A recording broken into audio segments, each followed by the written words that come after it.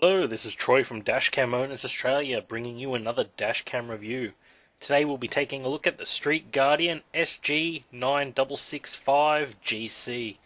The GC is a full high definition 1080p camera that records at 30 frames per second. It also features GPS, motion detection, and wide dynamic range for excellent night recording. This camera retails for $289 Australian dollars. Now, as usual, we'll start off by taking a look at what comes in the box with this particular camera. And you do get quite a lot for your money. Starting at the top left, we have the actual camera. Moving across to the right, we have our quick start guide, a carrying pouch, our charging cable. Then we have our 32GB SD card that's pre-installed in the camera with the adapter, a card reader, 3 sticky pads, the GPS module, a couple different mounting angles, an assortment of stickers, 2 windscreen cleaners, a whole bunch of cable clips, and a cable hider. As with the last Street Guardian, the OTG card reader can be used in particular mobile phones to review footage using the supplied reader. Now we'll take a look at the actual unit itself in a virtual tour here.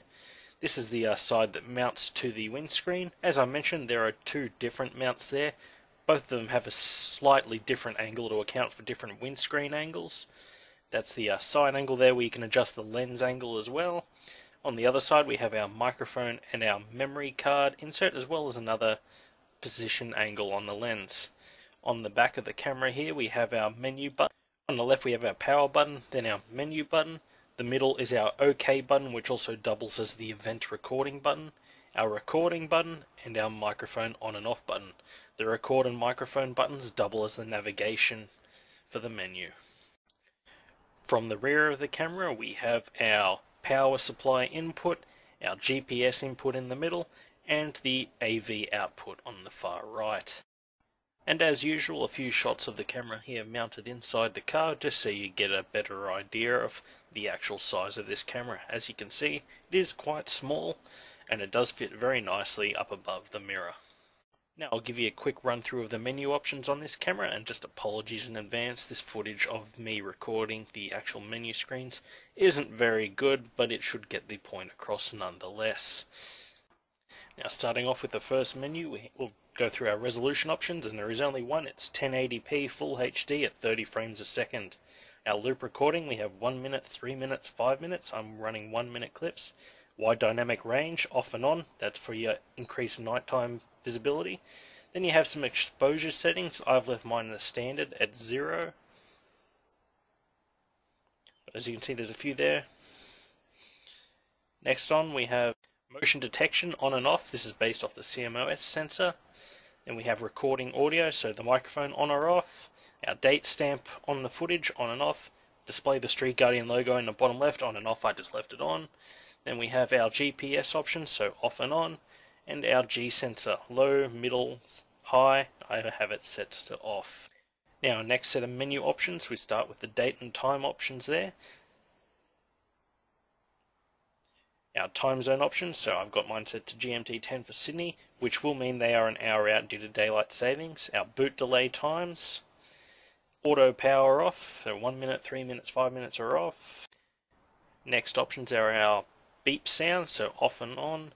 Our language options here.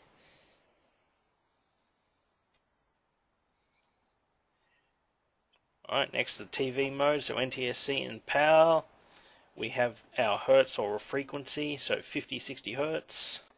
Next we have our screensaver option, so 15 seconds, 1 minute, 3 minutes or off. Our option to format the card. Our revert to default settings. Then we can set our driver number. I've set mine to DCOA, which you'll see in the footage, and our firmware number, which is SG2015-0305.002. And now thanks for bearing with me through that. Now we can get on to some actual footage of this camera, which is, let's be honest, that's what you're here to see. We'll start off with some nice early morning footage. Bright sunny day, very little cloud in the sky. Should give you a good idea what this camera is like.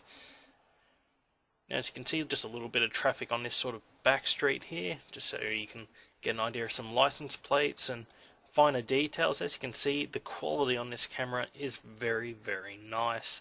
Lots of good detail in the footage. You can make out plenty of detail on the side buildings. Like, even the text is clear to read. Just, unfortunately, even the graffiti over there. Now we'll just move into this standard sort of footage I do with all the cameras driving down this main street here of Cronulla. It just gives you a sort of decent idea on how well the camera can do with the changing light in the sky and just picking up the license plates and details and all the buildings around. Now in a moment this clip's going to transition over into the next 1 minute segment of film, and it'll give you an idea of what it's like. As you could see there, it's not a totally seamless recording. There is about a 1 second overlap between clips, which is good. It means you don't miss out on anything important. Now nearly any camera on the market can get half decent results during the day, so let's take a look at some nighttime footage. Now when I first reviewed this footage, I swore it was a lot darker outside. Luckily I had another camera, just a cheapie, sort of mounted next to it, so I could actually compare these two, which I'll show you now. Now I didn't actually plan to compare cameras or anything in this review, but I just wanted to show you actually what kind of difference this camera makes at night compared to a sort of standard or cheaper end camera. Now back to some GC footage here. Now hopefully you sort of believe me on that nighttime stuff. I'm not trying to dupe you in any way. I just wanted to make the point how well this camera does in low light situations. Now saying that, we'll move to some actual quite dark footage, but going through a main street here, so you'll see how well it does there. Now here we are heading back up towards Cronulla Main Street, so I can give you an idea of what it's like during darker time through there, and I'll just stop talking for a moment so you can take in some of the ambient sound.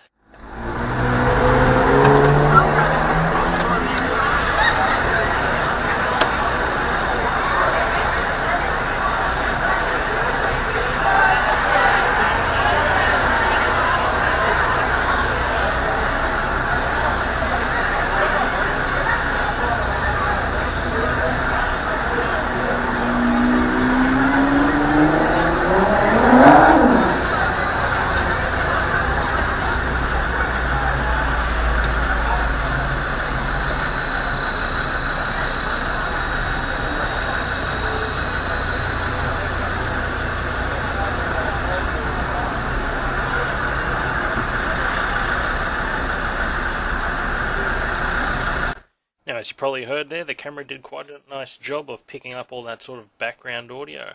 And the nighttime vision as well is doing quite a nice job. The only time I found that the audio really struggled was if I had the music turned up quite loud. It did distort a little bit. But apart from that, normal driving does a very nice job on picking up the audio. Now I'll just give you one final example of the nighttime footage on this camera. Just travelling through the main street here of Caringbah, just to give you an idea what it's like with the bit of vehicle speed. As you know, that can blur a bit on some cameras, but this one still does quite a nice job even when the vehicle is moving. So it's probably one of the better nighttime cameras I've seen around. It probably rivals way up there with the Mini 0806 and the Marcus 4 in terms of its nighttime ability, but in that very small sort of complete package. Now as usual, I'll move on to my pros and cons of the camera.